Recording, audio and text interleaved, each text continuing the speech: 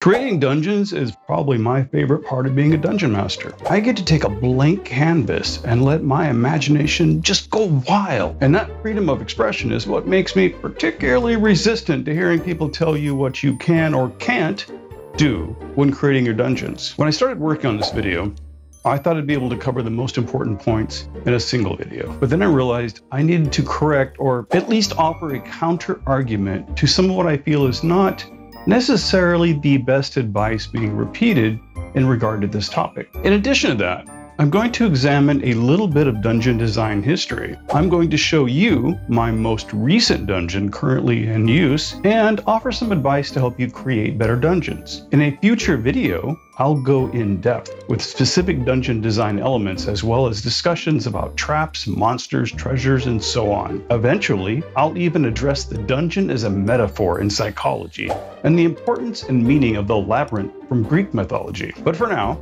my hope is to guide you through this topic with useful information that you just might not be hearing elsewhere. This is important to me because I feel like these videos I'm making need to be offering new information so you're not wasting your valuable time. It was this dungeon from Holmes' Basic D&D that taught me how to play. I ran this dungeon over and over and over again for any of my friends that could be trying out this weird new game I had just discovered. And that was in the year 1980. I think I've learned a few things playing D&D since then. First, let's agree that for the purpose of this particular video, the word dungeon could mean any area the player's characters might move around in, typically for the purpose of exploration. To quote directly from the brilliant Dungeon Builder's Guidebook by Bruce R. Cordell for 2nd edition AD&D, historically a dungeon consisted of underground chambers for the confinement of prisoners. In his guidebook from 1998, he continued to explain that dungeon means any bounded setting within which PCs interact with each other, non-player characters, traps, puzzles, monsters, and/or other challenging situations. Thus, this term applies to everything from subterranean mines and burial chambers to castles, cities, and extraplanar abodes. History! When looking through all the past editions, beginning with 1974's original white box D&D, I found that while dungeon design has become more sophisticated, the basics really haven't changed. In fact, I've heard several YouTubers suggest that when you start creating your dungeon, you should try to map out the first 3 levels. This advice seems to have first appeared in original D&D 1974's Book 3, The Underworld and Wilderness Adventures, where on page 4 they say, "In beginning a dungeon, it is advisable to construct at least 3 levels at once, noting where stairs, traps, doors, and chimneys and slanting passages come out on lower levels, as well as the mouth of chutes and teleportation terminals." As a reminder of just how focused the game was then on dungeon exploration, the book informs us a good dungeon will have no less than a dozen levels down, with offshoot levels in addition, and new levels under construction, so that players will never grow tired of it. Then from Dragon Magazine number 2, published in July of 1976, an article about creating dungeons appeared on page 12, authored by Joe Fisher, where he briefly covers the topics of entrances, traps, treasures, mapping, and monsters in your dungeon designs. He states that many game judges have the mistaken impression that there is only one entrance to every dungeon. And while playing D&D, he has discovered an entrance through an old dry cistern, another entrance that is under a pool of quicksand, and even an entrance in a simple hole in the ground. He goes on to tell us that, as far as entrances go, it makes no difference where you put it or how you disguise it, as long as the dungeons are good. But the entrances can make the castle even more interesting. I only looked through Dragon magazines and books published by TSR, not Gary Gygax's Strategic Review, nor the Dungeoneer fanzine or the White Dwarf magazines from the 1970s, which means I probably missed a few articles on the subject, scattered around different unofficial publications. The next official dungeon design suggestions I found came from 1979's Holmes' Basic, which says, "Before players can take their bold characters on adventures into the misty, mysterious dungeons, the dungeon master must sit down, pencil in hand, and map out the dungeons on graph paper. There should be several levels, and each level should have access above and below, and be made up of interlocking corridors, passages, stairs, closed rooms, secret doors, traps, and surprises for the unwary. A year later, in 1980, Mold Bay Basic Edition tells us a dungeon map is usually drawn on graph paper. The map should be made in pencil so that changes can be made. Before actually drawing the map, the DM should determine the scale. The scale of a map is the number of feet each square on the graph paper is equal to. Most maps are drawn to a scale of 10 feet per square. Mold Bay then goes on to explain more about dungeon map scales. Pretty basic stuff before telling us the general shape of a dungeon is often determined by the setting. For example, a tower is usually round or square with smooth walls, while a cavern has an irregular shape and rough walls. If the DM has a good idea of where certain rooms and corridors will go, other sections of the map may be left blank, to be filled in later. He then says to stock a dungeon means to fill in the general details such as monsters, treasures, and traps. Special monsters should be placed in the appropriate rooms along with special treasures. The remaining rooms can be stocked as the DM wishes. Okay, so you get the idea. I won't spend too much more of your time digging up 50-year-old articles on dungeon design, but as you can already see, many of the basics have remained unchanged since the game's earliest days. No matter your skill level as a DM, from the beginning of your design, you should know if your dungeon will have multiple levels. You should consider creating multiple entrances. You should consider creating multiple routes, corridors, or access points between the levels of your dungeon. And then consider how you plan to stock the dungeon. Which monsters might you use? And what purpose do they serve? Also, you should be thinking about what treasures are appropriate for the adventure. And in regard to handing out treasure, remember, less is more. If you later discover you gave out too little treasure, that's okay. You can make up for it. But if you give out too much and your rewards, magical or mundane, are too great, you may end up breaking your entire game. And there's really not a lot you can do at that point other than try to remove those items, which, no matter how you do it, runs the risk of creating resentment. It's better to just not make that mistake to begin with. Players can't miss something they never had, but they have every right to be upset with a DM that took away their favorite new toy. Look for my full video discussing risk versus reward in the future. Then at some point, either before or after you begin thinking about the location of dungeon inhabitants, you'll want to be thinking about trap placement, and if you'll have any traps at all. Look for my video about trap design when it's available. DM tips. Now, here's some of the counter-argument stuff I mentioned in the beginning of this video. When thinking about dungeon design, I've found some of the available YouTube explainer videos might be leading you down a bad path. This can happen when somebody tries to tell you exactly what you must do or must never do. I'm not the boss of you, and neither are they. So I suggest considering the advice, but don't ever feel pressure that you might be doing something wrong. If you take nothing else away from this video, just understand that so long as you're enjoying yourself and nobody's running down the halls with a pair of scissors, there's really no wrong way. When somebody is telling you what not to do, they're telling you what they don't do. But what is right for one person might not be right for another. Sometimes you feel like a nut. Sometimes you don't. For example, there seems to be an abundance of people telling you that everything in your dungeon must make sense, and some people seem to have a poor opinion of Funhouse dungeons because, as they would put it, they don't make sense. So let's try to understand why that is faulty logic in the context of dungeon design. Everyone who says your dungeon needs to make sense while giving you a list of things you must not do are giving out bad, though I'm sure well-meaning, information. There actually are a few real-world dungeons, and even those don't all follow the everything must make sense advice.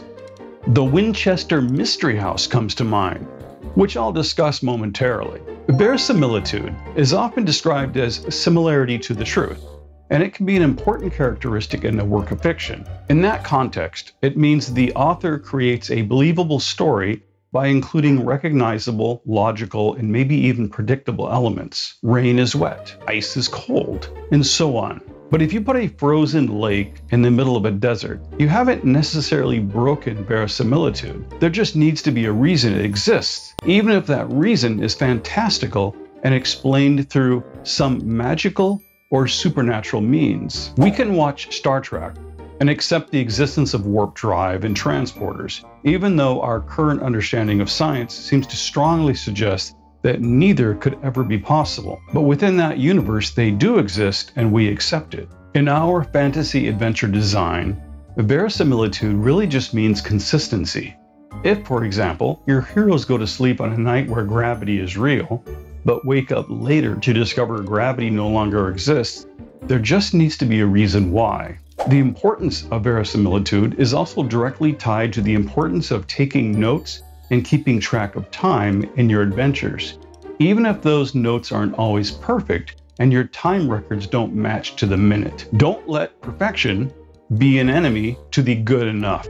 There's a saying, if it's worth doing poorly. Sounds weird, I know, but it simply means if a task is important, it's better to do it poorly rather than not at all. I'm looking at you, Mr. Toothbrush. I'm sure you've seen the videos where people are shouting into the camera and waving their hands as they passionately tell you how not to build a dungeon. What they're really doing is telling you the limitations of their own designs and imaginations. The fact is, you can do whatever you want. There just needs to be a reason. And here's the big secret you're gonna get from this video. You don't even need to know what that reason is. Did you catch that? There needs to be a reason, true, but you don't need to know what that is. And you don't need to explain those unknown reasons to your players. I know I've told you in the past how important good descriptions are, but this is different. You've heard people say, Funhouse dungeons don't make sense. To us mortals living on Earth, that Funhouse dungeon doesn't seem to make any sense. But maybe that's just because we aren't wizards with an IQ of 200 living in a magical land where dragons are real. To reinforce this point, let's circle back to the Winchester Mystery House. That place is a real-world D&D dungeon. It has all kinds of dead-end halls, hidden rooms that serve no apparent logical purpose. Investigators are still finding halls and rooms in that place they hadn't previously known existed. Why was it built like that? Paranoia and superstition can lead a person to do some pretty weird stuff, even in our real world. Sarah Winchester was the heir to the Winchester fortune, and she believed that she was being haunted by the vengeful spirits of all those the Winchester rifle had killed. The twisting halls and funhouse design actually served a purpose which to her seemed logical, to confuse and escape those ghosts. Since such things exist in our world, your dungeons can occasionally reflect that as well. Maybe not every single dungeon, but if you want to design a dungeon that doesn't seem to make sense to us Puny, pitiful, short-lived mortals? Then nobody should be telling you not to. It's okay if we don't understand it. But that 400-year-old necromancer trying to outsmart death, who built it, he must have had his reasons. Now, I won't be telling you what not to do. What I will tell you is that when you're designing your dungeons, you must do so with purpose. If you include traps, a subject I'll fully examine in future videos, you'll want to be sure the occupants of the dungeon have a way through them or around them. And the construction of those traps should be reflective of the capabilities of those who built them. The were-rats living in the sewer are likely to use simple snares, spike traps, trip lines, bear traps, and so on, while a lich's tomb might have pitch-black portals that either disintegrate you outright or teleport you to a different location. In Tomb of Horrors, some of the portal traps magically change your gender. In an active dungeon, there's not likely to be a lot of insta-death traps blocking your progress, or the current inhabitants would have already been killed by those barriers. On the other hand, a tomb designed specifically to keep people out might be as brutal and deadly as your sadistic imagination could conceive. Here's a hot take. In my opinion, the Tomb of Horrors is too easy, simply because it is possible to complete it, which means the legendary all-powerful lich who built it really wasn't very good at defending his final resting place. Now back to dungeon design. One of the first things I do before drawing even the first dungeon wall is ask myself, what is the purpose of this place? Who built it and why? And what is it being used for now? It is here I recommend knowing what the final goal of the dungeon is. What is the final boss, and what is the motivating factor for the players to be exploring it? These basic factors will guide your creation process. Additionally, the design of your dungeon will be greatly influenced by the game mechanics and genre. Obviously, a Pathfinder dungeon will be different from a Starfinder dungeon. The same is true of game mechanics. A 1st edition AD&D dungeon will be different than a 5th edition D&D dungeon. I'll discuss the minutiae of that in my follow-up covering advanced dungeon design techniques. For now, when designing your dungeon, consider its current purpose. Is it an abandoned tomb filled with traps? Who built it and why? Perhaps it had once been a trap-filled tomb, but the treasures are now long gone and the traps neutralized. The current inhabitants use the fearsome reputation of the place to their advantage, living in relative peace. Just consider what purpose the place used to serve and what its purpose is now. Don't self-impose any limitations on your creativity. Your dungeon can be as large, small, deadly, realistic, or outright wacky as you need it to be. It could have once been a massive multi-level complex, but now, due to past wars and structural damage, only a handful of chambers remain available for exploration. I've had to use that trick several times when I don't really want to map out an entire fortress, or doing so wouldn't add anything to the adventure except needless hours of pointless dungeon crawling. But if you do want to go large, there are no mandatory limits, and your dungeon location might cover hundreds of miles, such as that found in a massive system of natural caves. I once ran a campaign with the player's characters trapped in the Underdark, an entire subterranean world complete with rivers, caves, tunnels, and huge cities. If your dungeon was built by giants, it could be enormous. If you're creating natural caverns, consider the Carlsbad Caverns in North America, which reportedly have over 100 known caves. The route available to tourists is approximately 2 kilometers in length, and one particularly large cavern known simply as the Big Room is nearly 4,000 feet long, 625 feet wide, and its highest point, the ceiling, is 250 feet above your head. And that Big Room is the largest chamber in North America, but it's only the 32nd largest in the world. In fact, when thinking about a dungeon as a series of connected locations, this means that your entire campaign world is essentially one massive dungeon on the largest scale possible. But instead of enclosed subterranean rooms and halls, you have cities, roads, rivers, and so on. Now that you've decided the purpose for your dungeon and you have begun to draw it, you can begin to consider the creatures living there. Do they reflect the nature of those creatures living above ground? It often makes sense to have some connection, but it isn't always necessary. Just spend some time asking yourself how those living below ground affect those on the surface, if at all, and why or why not. Another important thing to consider is the dungeon's ecology. If you have a bunch of dungeon chambers filled with monsters that seem to have no source of food or water, you'll need to have some explanation for that. Frankly, there doesn't have to be a great explanation. There just needs to be one. Like maybe meals are magically delivered to the monsters on some type of schedule. Uber Eats, but for monsters. Or perhaps some enchantment over the area prevents the monsters from growing hungry or thirsty. Maybe one of the reasons I so often gravitate towards stocking my dungeons with undead is because, I don't know, maybe I'm lazy and I don't like to think much about what the inhabitants are having for lunch. But on the other hand, I often get so deep into thinking about this that my players are pretty well used to finding the areas where the monsters poop.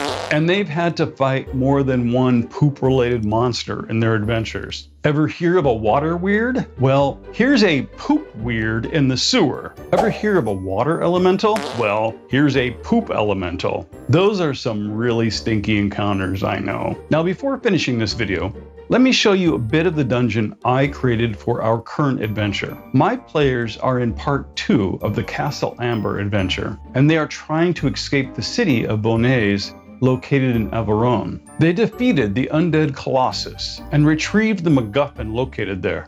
But after a run-in with the city tax collectors and the fanatical witch-hunting Sisters of Wrath, they had to run into the sewers looking for an exit out of the city. On this map, the letter E indicates the different entrances and exits. These all connect to the street level. Then you'll see the letter T. These are all access points to what I call the skulk tunnels. Living in the sewers and among some natural caves are a colony of skulk. These particular skulk are more similar to the first edition AD&D origins.